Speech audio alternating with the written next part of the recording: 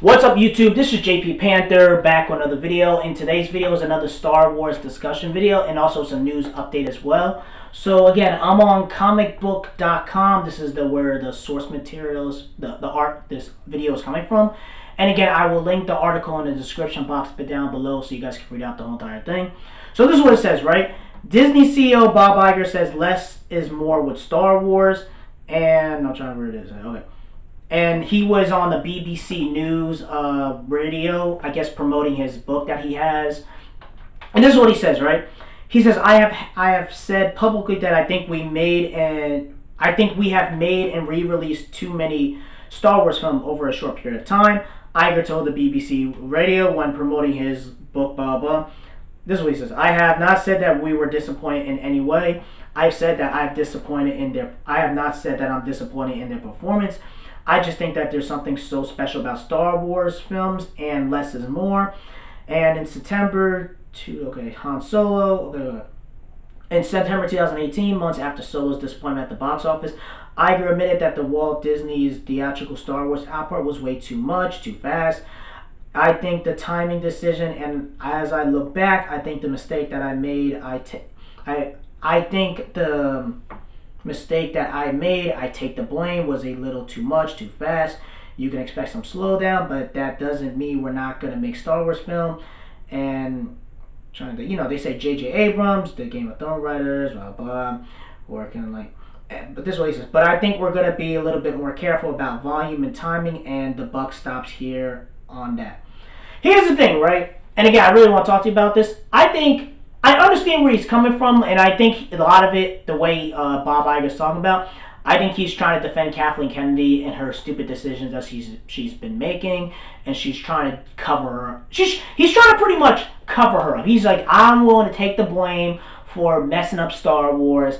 Instead of Kathleen Kennedy getting all this heat, I will take the heat as the Disney CEO. First of all, Bob Iger, you are, I'll give you are credible, stuff like that. You are pretty loyal. I'll give you that. But again, you are kind of being like, okay, instead of blaming Kathleen Kennedy for her mistakes of messing up Star Wars, you kind of want to protect her and be her white knight pretty much, and not admit that she is, not saying she's a bad businesswoman, but she's not a fan of the Star Wars property. Like, she doesn't understand her audience. And you're trying to cover up and defend her when you know that she's been making stupid, terrible decisions. And Han Solo lost $400 million, maybe even more than that. And Disney, the Galaxy Edge and Disney World, Disneyland is doing really, really bad. You guys are losing, you spent $1 billion in Disney World and Disneyland, and it's not doing well financially. And it's just like, bro, you're messing up. Let's just keep it 100. You're the CEO of Disney, and you are making she's making a lot of stupid decisions. And it shows you that, it's showing you in the box office as well, and it's showing you with the financial receipts and stuff like that. And also, I think he's kind of full of crap as well, because Marvel has, if you look at their Phase 4 lineup, they have 10 Marvel projects coming out in, like, not next year, but in 2021. You have the TV shows, you have the movies, you have all this other stuff. I don't want to hear about, oh, we have too much Star Wars, so we're going to stop less. And I'm like, Marvel, they're putting out like 10 movies and like 10 TV shows, like they're putting out like 10 Marvel projects in like 1 year. So I don't want to hear that. That is a bunch of bullcrap, in my personal opinion. And if you're doing it with Marvel, you could do it with Star Wars, but I feel like Star Wars isn't that type of property. Star Wars, the problem with Star Wars is that it's the story about Anakin and Luke. And you guys are finding out real quick that it's not made to use as a guaranteed cash grab. And I feel like a lot of that is waking them up. And I do feel like the way the movies and stuff like that, how people are very iffy in the fan base and stuff like that, I feel like the way it's set up is that Star Wars is going to be on Disney Plus. It's going to be mainly on television, and it's not going to be on a big screen until like 2022, unless they do that Old Republic story and stuff like that. And I just feel like Bob Iger saying we need to stop less with Star Wars.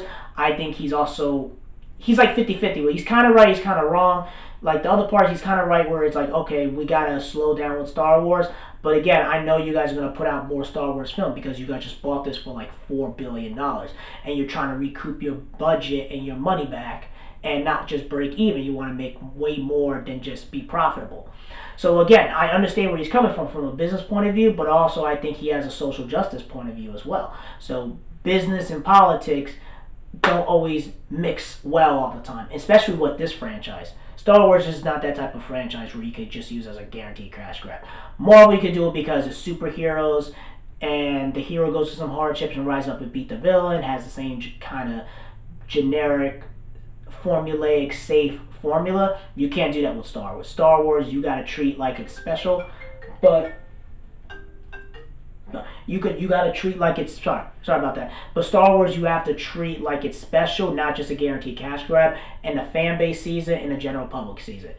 That's really it, guys. Let me know in the comment section below. Rate and like the video and subscribe. Make sure you subscribe to this channel. Peace and have a great day and take care.